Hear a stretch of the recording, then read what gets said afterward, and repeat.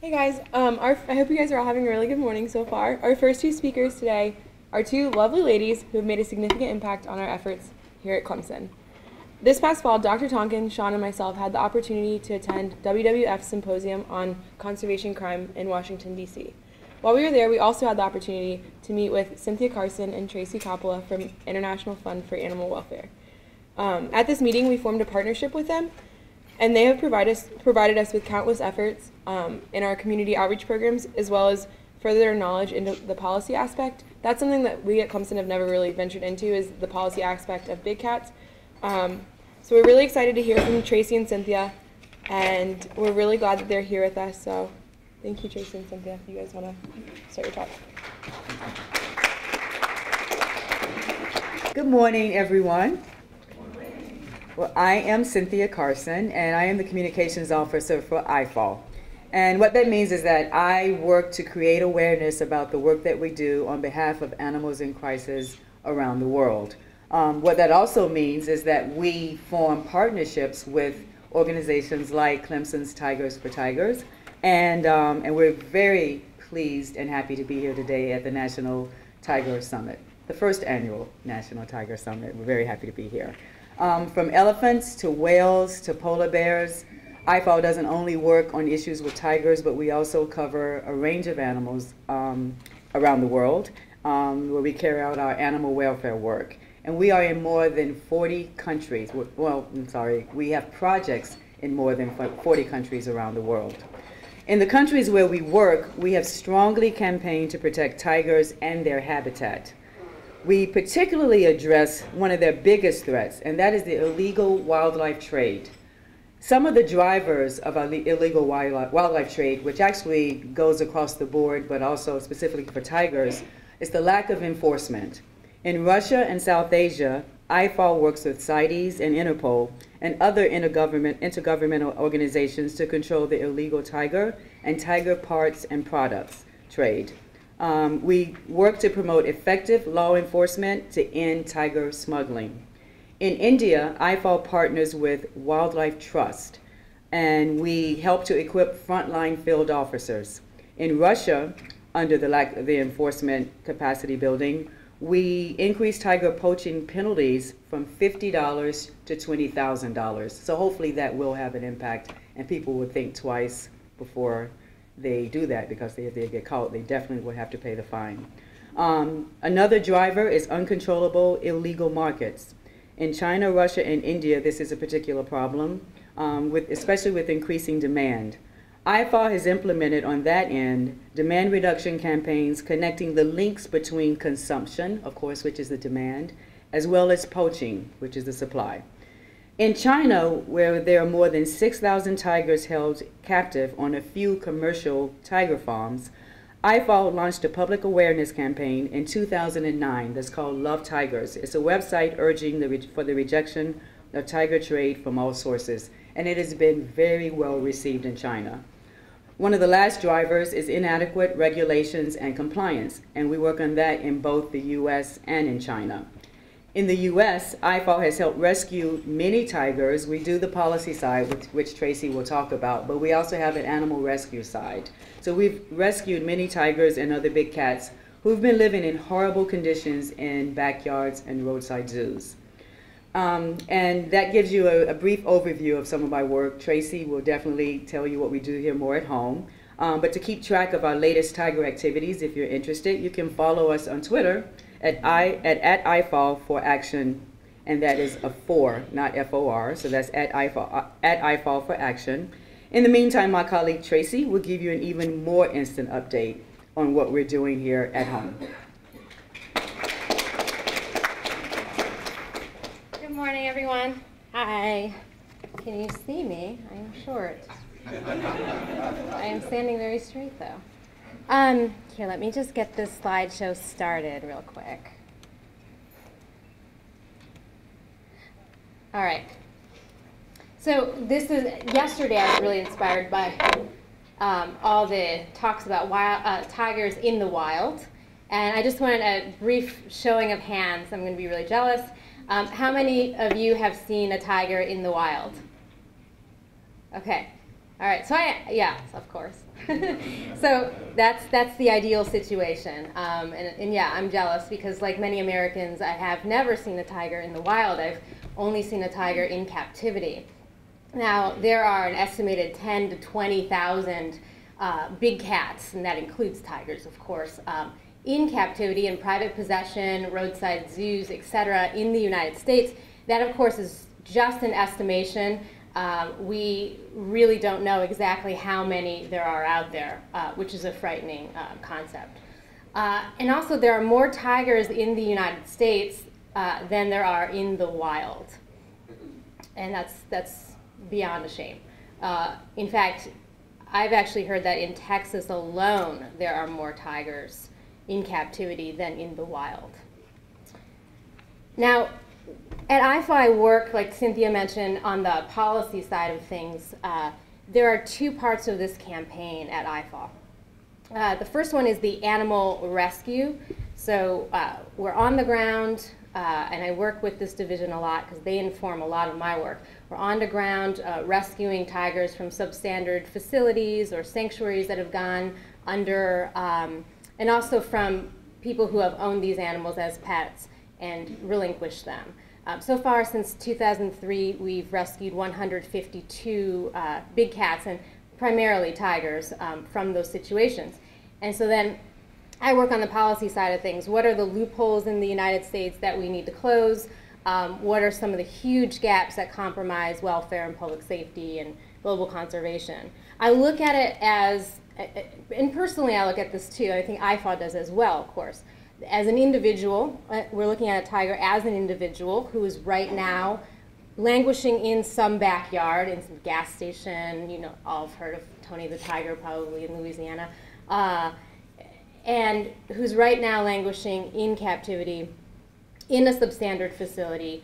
But also we think of her sisters in the wild and what we can do to save them and how they both inform each other, the welfare aspect and the global conservation aspect. Now, I don't know if you guys can read this amazing cartoon that I picked up over the internet. I'm being sarcastic, it's not amazing. But so anyway, I'll read it to you because you won't laugh. It says, "You, Kevin Muldoon, on the afternoon of February 2nd, the year of our Lord, 1977, at 3:47 p.m., were observed entering the arcade alone and unattended, and therefore proceeded to indulge in the act of playing pinball until the said action was impeded by the arresting officer. How do you plead?" So what's up with that? Am I just being random and weird and trying to wake you up in the morning? I am weird, I am random, but I'm trying to, this is actually a point here. Do any of you have any idea why I just did this? Okay. So, that's okay. Why would you? So, did you know that in South Carolina, it is illegal and you will be penalized for playing pinball if you are under the age of 18? They really will go after you. I'm not making this up. I thought it was some weird urban legend, but it's the truth. It's in statute. It's in the South Carolina Juvenile Justice Code. All right. So then, do you know what South Carolina's law on owning a tiger is? There's no restrictions. There's no law. You're right. I find that to be an interesting contrast. There may have been better examples of that, but I find that to be remarkable that such a strange law exists, yet for something so important and so critical to welfare and public safety, South Carolina unfortunately falls short. There are some examples of problems. In 2002, in Easley, do you guys know where that is? There was an 8-year-old boy who was bitten by his dad's pet tiger, and he was severely mauled. In 2003, in Lexington County, there were 2 pet African lions that got loose. They were running around this community for 45 minutes. And then in Lawrence County, there was a 200-pound pet cougar that escaped. And those are just the tip of the iceberg probably in terms of incidents. We keep a database of the incidences, and I'll give you the link to that. But I mean, I think Carol for sure is certainly an expert on all these incidents as well. But we say, I mean, this certainly is the tip of the iceberg. This is what the media reports. There's probably a lot more, but even so, clearly South Carolina has a ways to go, and not just South Carolina. I'm not just going to pick on your state or your school state. A lot of other states have a ways to go. So so we go on with this campaign for IFAW, the U.S. Big Cats Crisis and the Need for Reform. There are three main aspects of this problem that helps me to categorize things, because sometimes I can be scattered. There's, first, the big one is that there's a widespread problem. There are widespread practices in the United States where tigers and other big cats are kept in private possession. And this compromises public safety and animal welfare and global conservation. So that is the core to the campaign. And then secondly, but very importantly for policy reform, the current federal regime, so the federal laws that are in place and the agencies that oversee this problem, the current federal regime can't really address the problem. They're struggling to address this crisis that we have.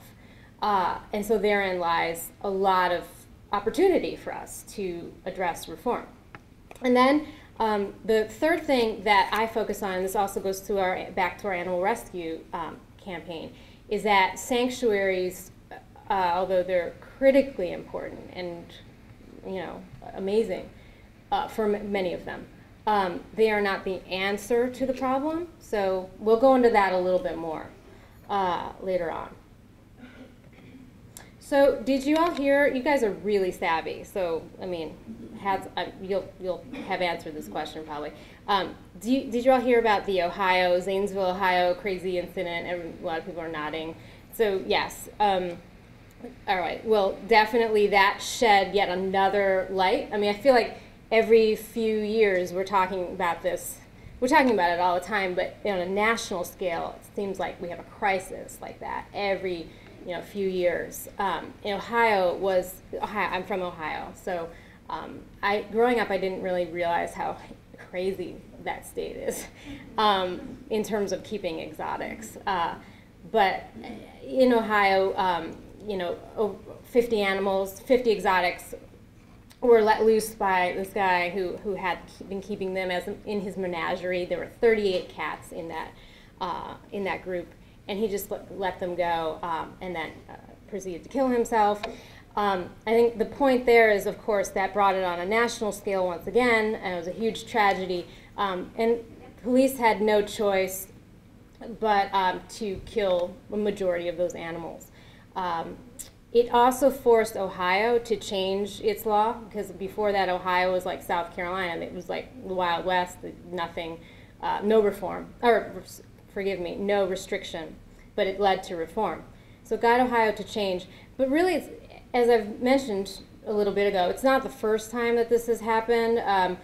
But unlike Zanesville, there are a lot of human tragedies. So officers had to kill those animals before they got spread further into the community, and it could have caused a lot of human deaths or maulings. There have been about 22 deaths that we know of, including 5 children, and nearly 200 maulings, very dangerous incidences since 1997. There are organizations that go back even further that have higher numbers, but IFAW has a database of these incidences. So that's a startling amount that we know of. There will be more incidences. I mean, since Zanesville, there have been more. Just last month, there was the girl who was killed by a lion in a kind of a pseudo sanctuary in California. So we talk about public safety a lot. Just quickly looking at these photos, we have a little girl, and I think there's a little boy next to her, who, this was actually provided by Big Cat Rescue, so thank you, Carol and Howard. This is a little girl and a little boy. There's an adult in there, I guess. They're holding a cub, a tiger cub. There's the Detroit Tigers, the professional baseball team. I don't know if you guys heard about this a couple of weeks ago. They had a photo opportunity with big cats, or with cub tigers. And then there's this little girl, and she's leaning against, which is a pretty large juvenile tiger. So, I mean, Dr. Tompkins asked last night, what is our proper relationship with animals? And I think this really speaks to that. I mean, also, what does this say about public safety and animal welfare and global conservation? These cubs actually are bred intensively, or their parents are bred intensively in order to supply these cubs for exhibition so that exhibitors can travel around and provide these opportunities for people to pose and hold these really charismatic species. I mean, no doubt, they are beautiful. Obviously, we all agree with that, and they're very cute when they're little. But there is a disconnect, right? I mean, when you see these images, and if you don't really know, the ramifications of this, then you just think, well, why not? I want one too. And there are a lot of comments, especially on this Detroit Tigers. There was they had it on their Facebook page, and there were a lot of comments of people saying, I want a baby, I want one too, I want a baby cub as well. So it really not only is very terrible for the animals itself. This is a wild animal. It's incredibly disrespectful. It's incredibly dangerous. But there are also a lot of big unknowns in terms of what happens to these cubs when they grow too big to be handled, when it's too dangerous. Where do they go? Do they go to roadside zoos? In many cases, are they killed? They could be, yes. Are they auctioned off? It just perpetuates the cycle of needing to have these cubs and needing to travel around with them, and then having this huge surplus of older tigers that compromise public safety. The USDA has an informal policy on this, where this is actually this is legal. If a cub is under 8 weeks old, or over 12 weeks old, the USDA says, you know what, exhibitors, you can't actually have people hold them and pet them and touch them. But of course, there are a lot of violations. I would say probably the little girl leaning against the tiger is a violation of that informal policy. But the point is that it leaves a 4-week window between 8 weeks and 12 weeks where it's pretty much a free-for-all. I mean, there are certainly lots of violations. USDA is having a really hard time handling this at all. There are a lot of violations. I'll just speak quickly to one that you guys probably know of. In 2005, there was a girl who was posing for her senior photo. She was in high school. Her name was Haley Hildebrand. She was killed by a tiger that she was posing with because it was a large tiger. She was, I had heard that she was told she would be posing with a cub. But anyway, she posed with a larger tiger, just held by a leash by the exhibitor, and then the tiger killed her. That's an example of the ramifications with this very large situation. At first, when I learned about it, I thought, well, this cub petting, cub handling industry, this is very discreet. It doesn't seem like, I had never heard of it when I was younger, but it is a large enterprise, and there's a huge incentive for breeding and more captivity of these animals. So another element of public safety are the people who have to respond to the tragedies. Like, this is the sheriff, Sheriff Lutz from Zanesville, Ohio. So he was the sheriff that had to make the call to, unfortunately, kill a majority of the animals, and actually had to have his officers just thrown into this incredibly dangerous situation that they weren't prepared for. And this is not just an Ohio thing. Across the country, first responders are not trained to respond to exotic animal incidences in general. They're not equipped. The taxpayers have to, bear the burden of this as well. And in fact, we've commissioned, we've been working with some first responders that are going to come up with some numbers so that we can get a better handle on how much Ohio costs us, or how much Ohio costs taxpayers. And they're really starting to be a voice, the first responders.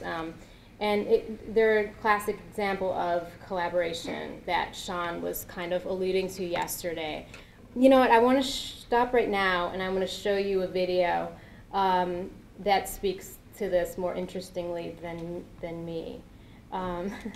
So here, let me go. It's about five minutes.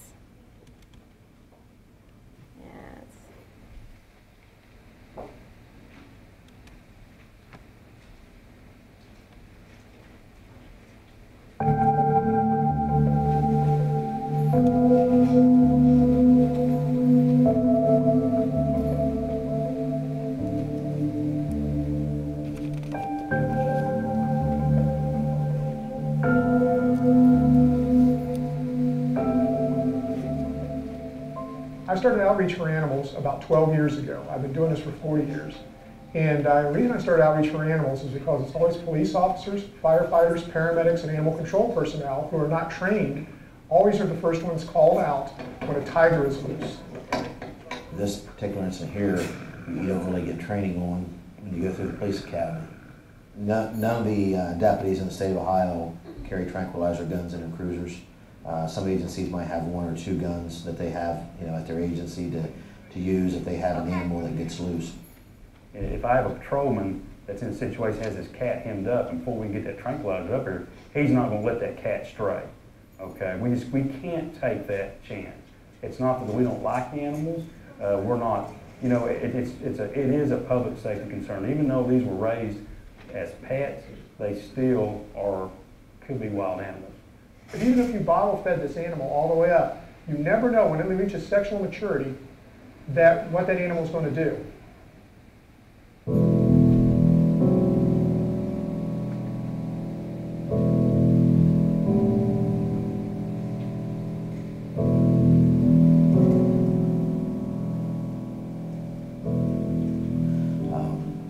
It was 5:15, 5:30 before the first cars were dispatched. It was getting dark by 7:30, and there was just no way of being able to safely do anything with a tranquilizer gun. The situation at that time was getting dark, it was raining, no dart rifles. It was a situation where they couldn't use dart rifles. They had to do what they had to do. One of our first things that we did was put out an emergency broadcast message to let the public know that we had exotic animals on the loose. We wanted to make sure they knew what was going on, because the biggest fear there was we didn't know how much of a head start these animals had on us, or when they had been turned loose. Those animals in Zanesville did not need to be killed. Even though law enforcement had to do it, okay? But it goes way back. It's not the cops on the scene. It goes back to legislation. It goes back to people that knew better and could have stopped it. Emotionally, for our officers, it affected some of them differently than others. There's a couple of our deputies that, it took a lot out of them to do what they had to do. Yeah, and one thing about dealing with these animals too is, it's always the cops, the firemen are always called to the houses when there's a tragedy or something going down or something escapes. And people don't realize how much danger that puts these officers into, and because they have to make split decisions on a situation where it could be, you've got a moving animal that you don't know. It's all abstract all the time. Not one call is the same. Everything is different, and they're scared to death. I have never met an officer that had to shoot a dangerous exotic or was involved with it that doesn't have nightmares afterwards. If it can happen in little town of Zanesville, Ohio, it can happen in any one of those 7 states that don't have any kind of legislation. The way to prevent something from this occurring, get the proper legislation, get in there and take care of it. IFAW's sponsorship of the Big Cats Public Safety Protection Act, it's going along the same lines, that we're trying to put some guidelines and restrictions in place that people have to follow, and to hold them responsible and accountable. I want the laws passed. I've seen what they've done. So I know for a fact, if you pass the laws, things change. Things do change. And I think that's what law enforcement's all about, making sure that our citizens are responsible and accountable for their actions. I think it's a debate because we are a country of liberties and freedoms. And people think they have a right to own a tiger. It's not your constitutional right to do this. You can't bring dynamite into an apartment building in downtown. That's public safety, okay? That's common sense. Why do you think you can bring a tiger or a cobra into an apartment building and, you know, think that's okay? And I think anybody that is objecting to acts such as the Big Cats Public Safety Protection Act, I think they need to look back at our incident and remember that incident and remember that anything can happen. One thing I want to put out a warning for people that are thinking buying something that's dangerous. First, I want you to go to your emergency room or go to your family doctor or go to the paramedics that work on the squad and say, if my tiger gets out, what kind of dart rifle do you have? What can you do to humanely capture my animal? And when they don't have an answer for you except shoot it, I think that should tell you right there there's a problem.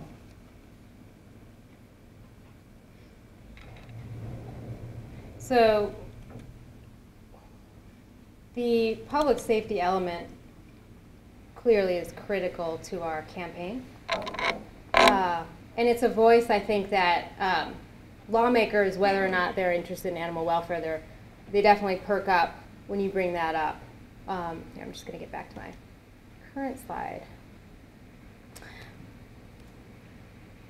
I'm just going to get a little bit into the animal welfare aspect again.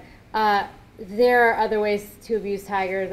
I've talked about the cub petting industry. This is, you know, an atrocious other practice where this one facility, that is actually the same exhibitor that provided the Detroit Tigers that cub. They make money off of people swimming with baby cubs, with tigers. So just let that settle in. It's awful. But it's legal right now. Now, even with the best intentions, some people get in over their heads. They just might not be informed. It's not really a good excuse. But then there are other people that clearly are just abusing these animals. Many licensees have been found to abuse the tigers that they keep. Now, this is a key example. I don't know if you can read it, but there is a facility, USDA licensee in California, and he had abandoned over 90 tigers, and law enforcement found 58 cubs stuffed in freezers on his property. And he was left these behind, and ironically, his place was called Tiger Rescue. So, just another example. Just to give you a flavor of this is cub displays at the mall. People posing again with their well, this is a pet tiger in that right-hand slide. Just to give you a flavor of what's going on in South Carolina, aside from the lack of regulation, there are 6 licensed breeders/exhibitors in South Carolina, and there's one major exhibitor, and he operates out of Myrtle Beach, and he's notorious for taking cubs to malls and breeding tigers. Very charismatic personality. Unfortunately, tells a lot of people he does it for conservation. So it's another problem that we have where the message is very skewed. To go to global conservation real quick, there's no way of knowing, it's a big unknown again, of how many big cats are disposed of, or how they're disposed of, or if their parts are illegally sold. There's been some indications of that, and that's why the World Bank's Global Tiger Initiative called upon the U.S. to phase out its captive tiger population a few years back. I think the U.S. is quick to accuse China of having a lot of demand for tiger parts, and certainly that's there, but clearly we have a lot of work to do in our own country. Real briefly, I'll go over enforcement and costs. Well, you may know this, but this is keeping big cats in captivity in the United States is largely governed by 2 agencies. The Fish and Wildlife Service, they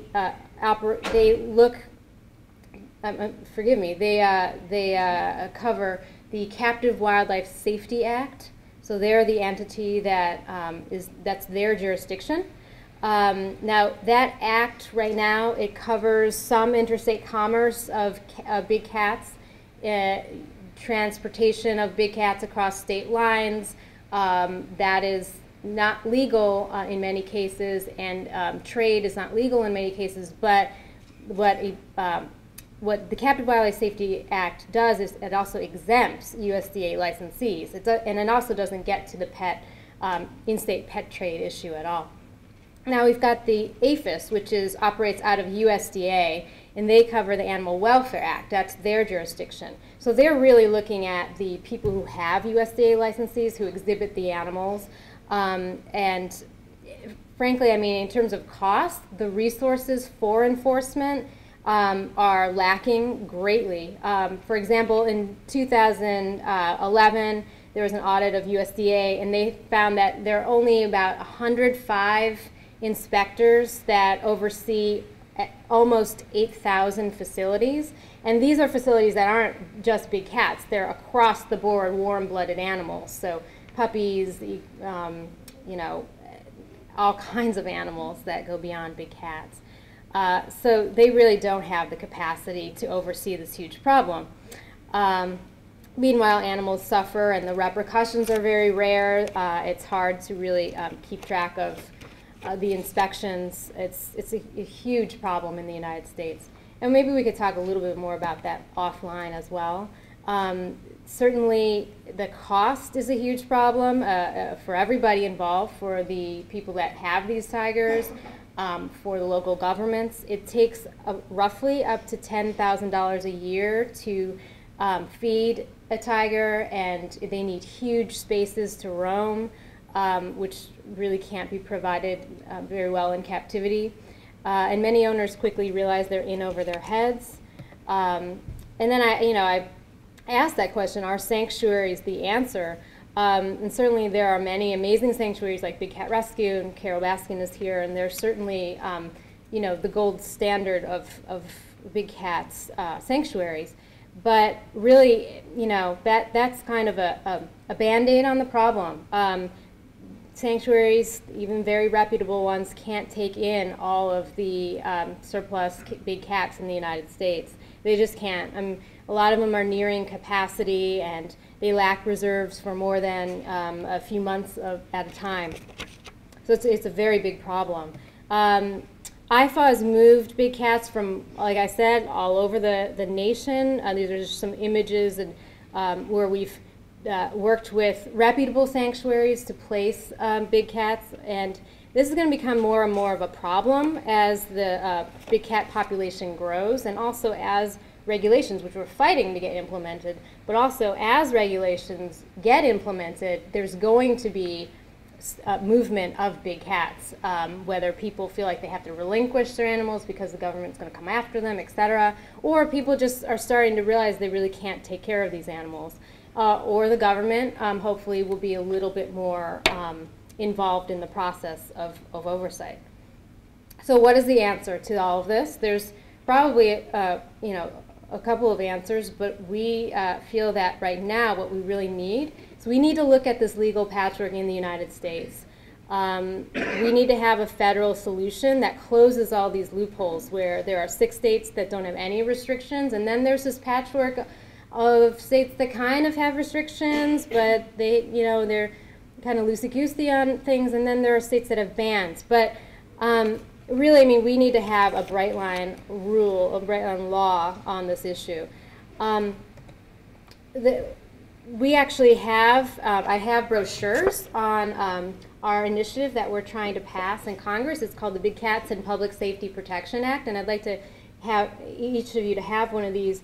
If you go to our, it'll have a link to our new site where we keep a database on all the laws on the cub petting trade and the incidences that we were able to link to articles. There's a bunch of information on there, and again, this is pointing to South Carolina as not having a restriction on this trade.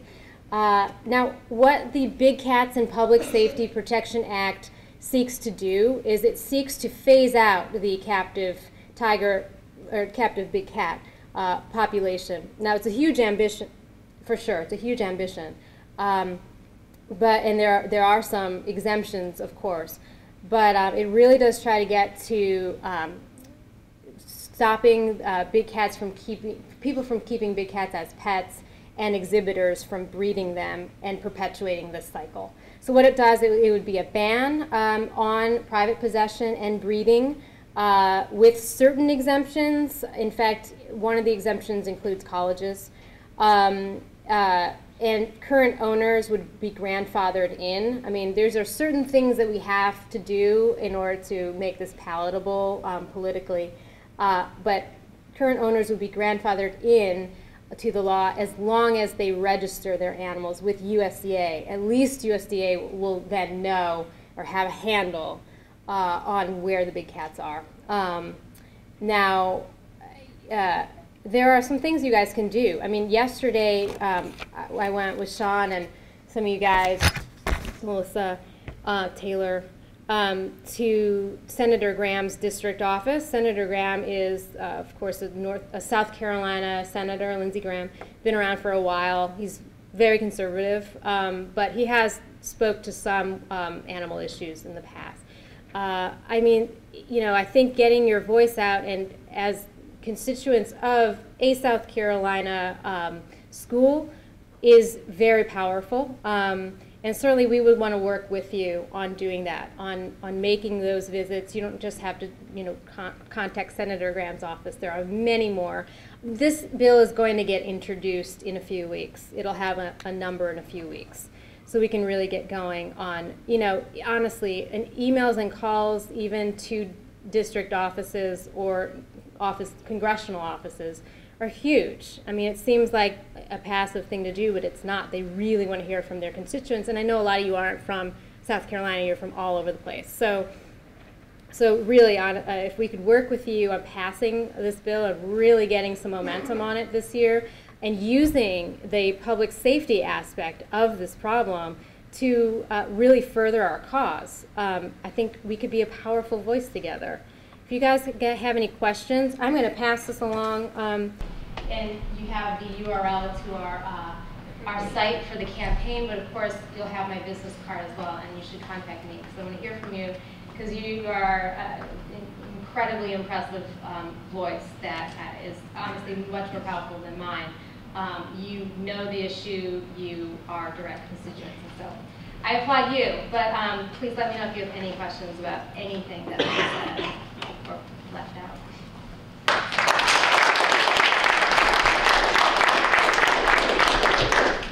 Or maybe I've just spoken too much, because, you know, probably, right? Can you take questions?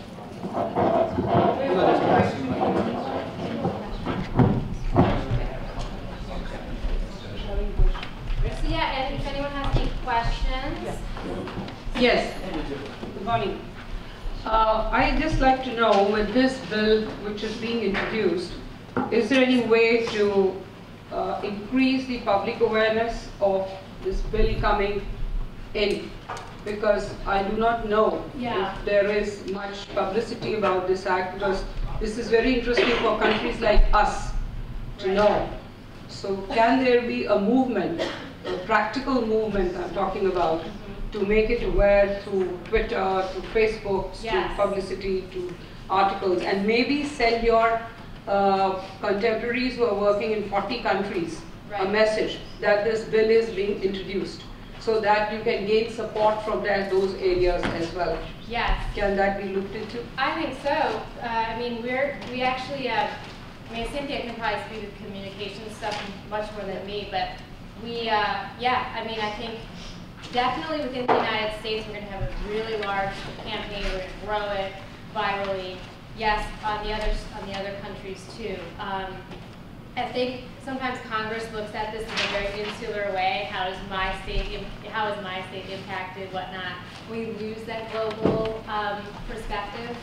So you know what? I think I don't have an answer on the other countries, but I think that we should think about that and really move towards that. Or maybe an information could be sent to the other countries where the tiger is found that this kind of a bill is being introduced. Yeah. Thank you. And I'll make sure that we provide because this is very, very important for us. Okay. Because in all our government policies, we are talking about the pressure. So, but we are not aware of this bill. Right. So I'll be really obliged in case you could give us further details to me personally, and we could put it across. Yeah, we can definitely get our other international offices involved. And even though our government is more concerned with what of course, the U.S. citizens have to say in their opinions, but we definitely will take emails. We will present everything, even though the one under consideration might be the American. So like the Elephant March, where we had everyone chime in. And I have another request to all the speakers that whatever resource material you are having, if we could all get a copy so that we can carry it with us and we can put it across. It's very, very important. These figures are not available otherwise. We have time just for one more question. Yeah, no, I'm here. I'm not trying to skirt away from the front. Just want to get you this information. What is your timeline for passing the bill or getting it introduced? Okay, so thank you. So the bill right now just got, it just went to legislative drafting, which means that the sponsor, I should also say who we're working with, it's all in the packet, but we're working with Representative Buck McKeon and Loretta Sanchez. They are representatives out of California. And they just sent the bill to legislative drafting, which just means they're just crossing, dotting their I's, crossing their T's, and have their drafters looking at it. That could take a couple of weeks. So I would look, we'll certainly let everyone know, but I would think that the bill would probably have a number and be an official bill in the public eye early May. Now, a congressional session is 2 years, so we have, until the end of 2014. And then it can get reintroduced, of course. But of course, we're hoping for momentum and committee passage. There are those hurdles that it needs to go through in each chamber, and of course, we're looking for a Senate bill as well. So there are just a couple of things that you need to do before it actually officially becomes, well, not a couple of things. It's a huge undertaking, but just procedurally. So I think for you to just remember early May, and I'll make sure that everyone knows. You can even start contacting your representatives now, because certainly what they like is when the bill is introduced, there are the key sponsors, but they also like to have original co-sponsors so that just other people that sign on to the bill and say that they're supportive, even ahead of time. So anything is appropriate right now to talk about this bill. And it's going to be in the House? Yes. It's going to be in the House right away, in May.